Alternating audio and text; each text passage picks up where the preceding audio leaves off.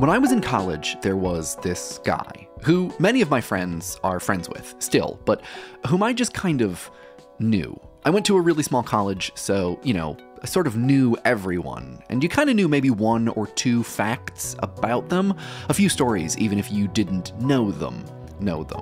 So this guy, who will remain nameless, this is the one story from college that I know about him, even though I don't really know him. So I guess what I'm trying to say is that even though I know this story, it might not be true.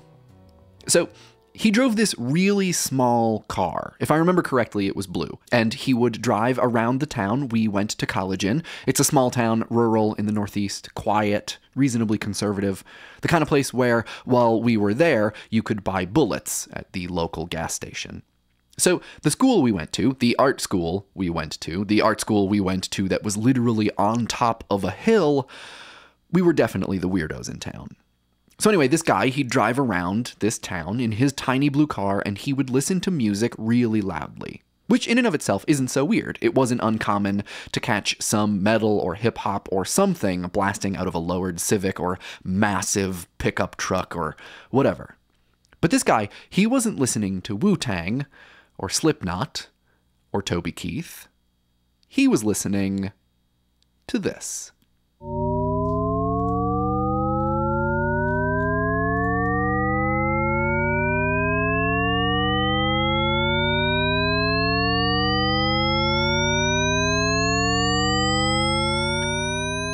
This is a piece of music made by the composer James Tenney.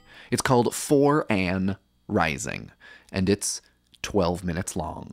The whole thing sounds roughly like this. It's comprised entirely of a Shepard tone, a sound which appears to be constantly rising, a sound which is an auditory illusion.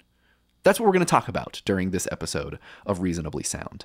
Auditory illusions. 2 of them, actually, in detail. So anyway, here we are, parked at a stoplight in this rural northeast town, and this tiny car comes rolling up, and out of it is emanating this vexing tone that always seems to go up. How does that work? Well, let's make one. You start with one tone, going up, let's say an octave, over the course of a couple seconds. You fade it in at the beginning and out at the end. So this is one tone, starting at one note in one octave, with a glissando to the same note in another octave. A glissando is how you describe this type of movement, from one pitch to another pitch, playing all the pitches in between. On something like a piano, a glissando is restricted to discrete notes. For instance, you can't play a note between B and C because there just isn't one on the keyboard. On something like a cello, or a trombone, or a slide whistle, or a synthesizer, like what we're doing here, there is no such limitation. Now, add a few more tones at different pitches, and have them do the same thing. You can distribute the pitches however you want, but let's say you really like E minor chords. So this is a group of notes making a chord starting in one octave with a glissando to the same chord in another octave. Now what you do is you take this whole sound, chord fading in, glissando, and then out, and you copy it. So you have 2 of the exact same thing.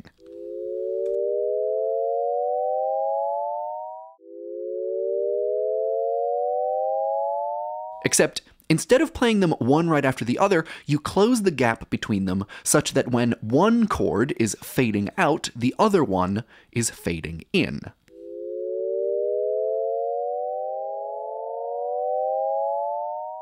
Voila! Shepard tone. Let's listen to it for just a little bit longer, just for effect.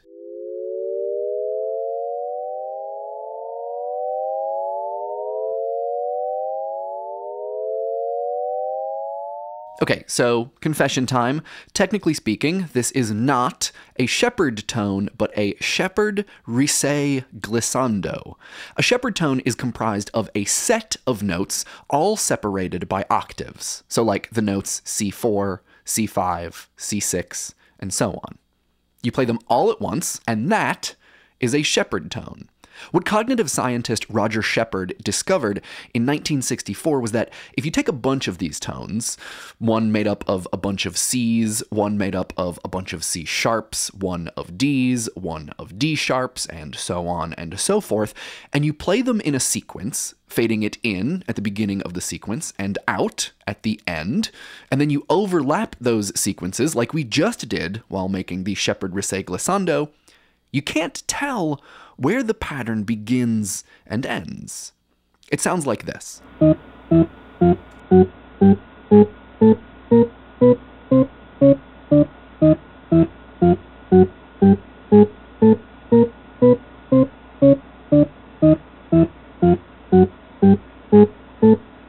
This is a Shepard scale, or a discrete Shepard scale, if you're into accuracy.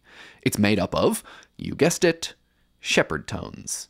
In the late 60s, electronic music composer Jean-Claude Risset took what Shepard described one step further and made the glissando version, which is what, in my experience at least, you hear much more frequently when people are describing Shepard tones and the related phenomena.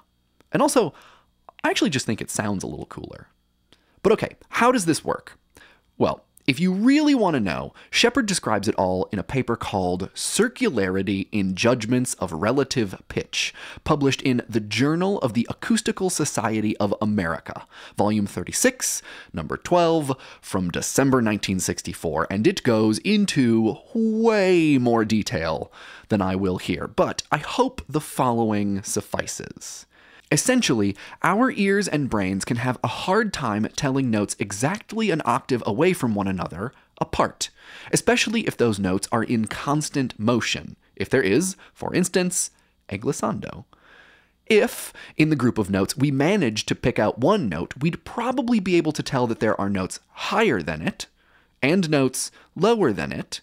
But if we listen to a Shepard-Rissé glissando and try to track the movement of a specific note, to most people, to most ears, that specific note will eventually become hard to keep perfect track of. It just gets lost in the sonic weeds, so to speak. The way Shepard puts it is, all tones an octave apart would be mapped onto the same tone. Judgments of relative pitch should then become completely circular, in the sense that there would be no highest or lowest tone in the set, but only an isotropic ring in which every tone has both a clockwise neighbor that is judged higher in pitch and a counterclockwise neighbor that is judged lower in pitch. Of course, if the Shepard tone is imperfectly rendered, or you have a really good ear, if you pay close attention, you can hear the loop points for the overlapping glissandos. Here's a Shepard tone that I made using a guitar a couple years back for a friend's short film about a submarine crew trapped on their vessel. See if you can hear the loop point.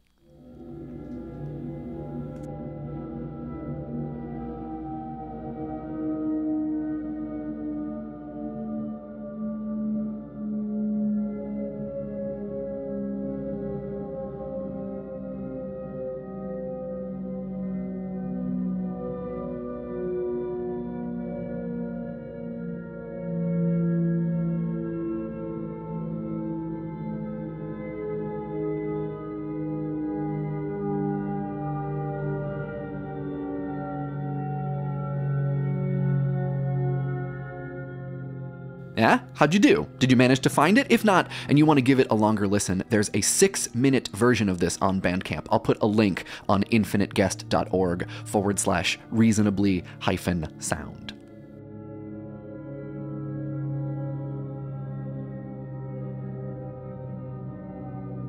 The next and last auditory illusion we're going to talk about is called a binaural beat.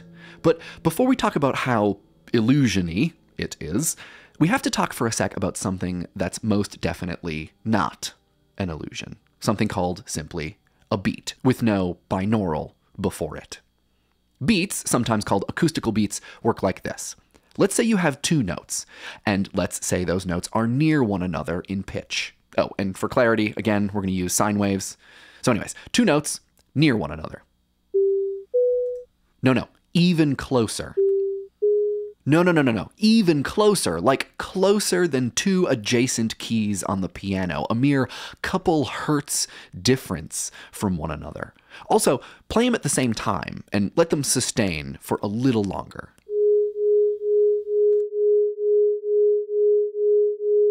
When two tones, or notes, which are very close to one another, are played at the same time, there's this fluctuation in the sound, a kind of w, a bit of a tremolo effect. That is a beat. Anyone who has ever tuned an instrument knows beat frequencies intimately. As two notes get closer and closer together, as the frequency of one approaches the frequency of another, the beats produced get slower and slower until they disappear. When there's no audible beating, the note is in tune.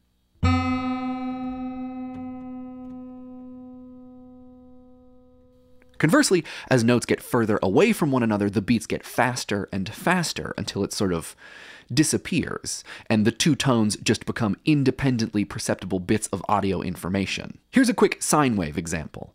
There's a steady tone at A440, and then another tone, the frequency of which is moving up and down near A440.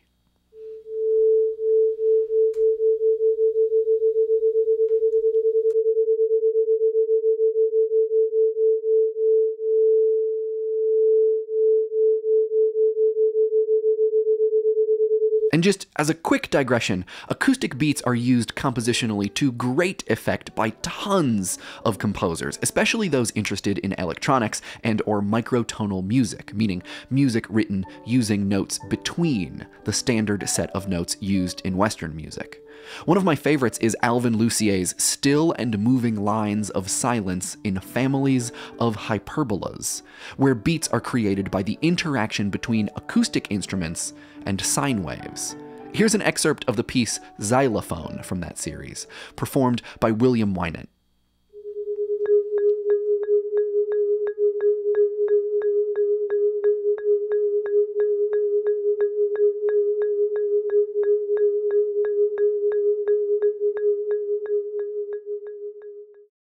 Another favorite is Giacinto Scelsi's three-movement piece Yghur, which I must be mispronouncing. It's spelled Y-G-G-H-U-R and apparently means catharsis in Sanskrit.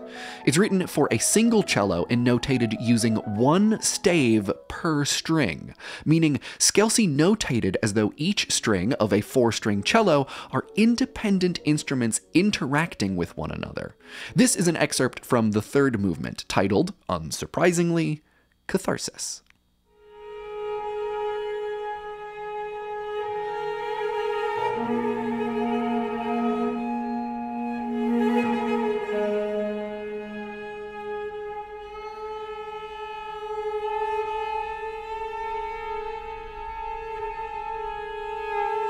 Okay, so, digression over.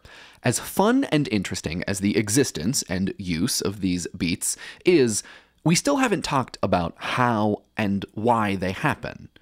Well, so, when two frequencies meet each other in acoustic space, they mix. They add together to make whatever totality of sonic experience you're having.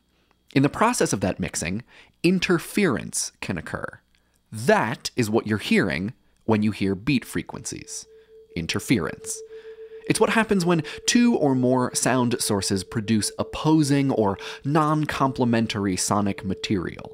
For example, if you can picture two simultaneous sine waves, if one is at the peak in its wavelength, while the other is simultaneously halfway between peak and trough, when added together in acoustic space, the aggregate sound will be the result of those two differing wavelengths put together, interfering with one another. That is how beats occur. Except, and here is where we finally get to the illusion part, the two frequencies don't actually have to mix. They don't need to meet in the air and do their little sonic do-si-do in order to create that w-w-w tremolo effect of beating frequencies. That'll happen all on its own, just in your brain. The illusion itself is called binaural beats, and it works like this. You put on headphones, and you play two different tones, one in each ear. Even though in this setup the two tones are not mixing in the air, creating acoustic interference, your brain creates that interference for you. How nice of your brain. It's thought that the part of your noggin that does this is the same part that helps you locate sounds in 3D space. However we process directionality as it relates to the experience of sound, one side effect appears to be the creation of this psychoacoustic phenomenon. For those of you wearing headphones right now, here's an example. Two tones, one on each side.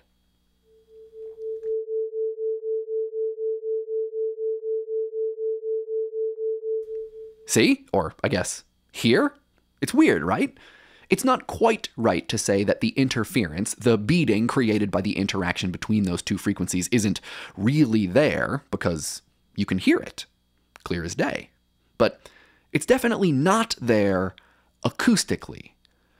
Binaural beats have had all kinds of interesting and occasionally bizarre cognitive and even vaguely spiritual importance foisted upon them. They're involved in a process I've seen referred to as brainwave entrainment, where one attempts to reach a particular state of mind by encouraging their brain to mimic the brainwave type associated with it.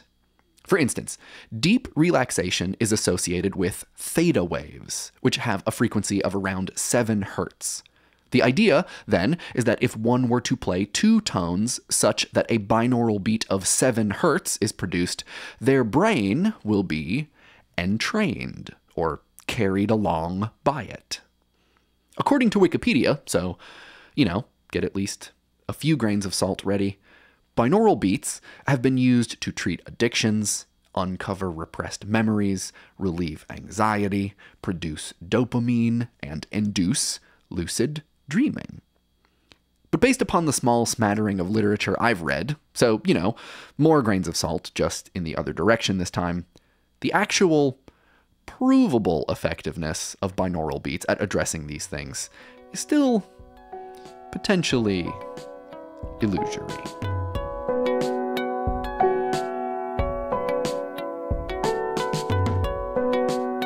My name is Mike Rugnetta, and this podcast has been Reasonably Sound. You can find Reasonably Sound on Twitter and Instagram at reasonablysnd, and you can find me pretty much everywhere at Mike Rugnetta.